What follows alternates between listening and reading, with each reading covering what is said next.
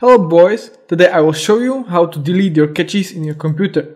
First go to local disk C, get to Windows and find Software Distribution. Then click Download and delete all files in Software Distribution Download. Basically just files associated with your downloads. Okay, now click right on your Start button and open Run button. As you can see, I already preselected temp, so type temp and percentage is this and type OK.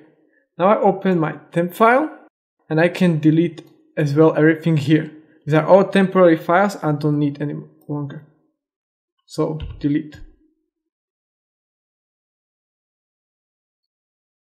Some files are still running, so this file cannot be deleted, so for those files you just skip.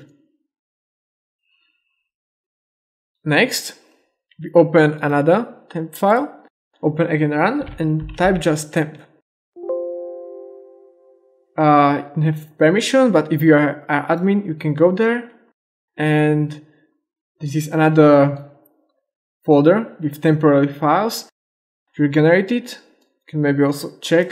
This file usually don't have to have that much, but right now they have like 2 megabytes, which is still enough. Usually the biggest part is in your downloads. So again, continue, check again.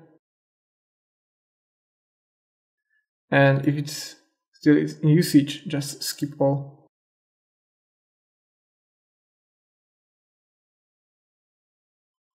Okay.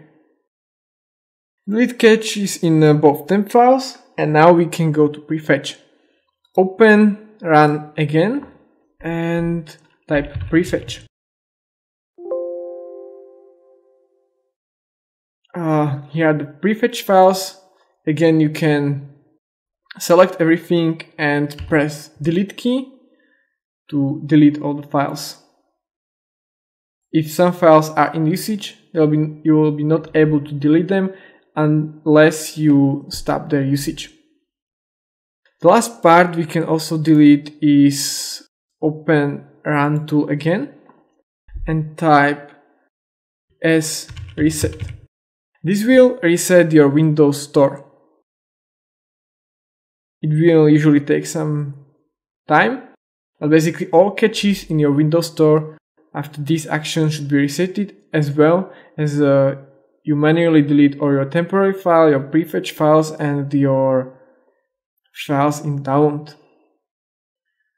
So now all Windows Store files, temporary Windows Store files were deleted, like at the base, and that's it for this chapter of deleting caches.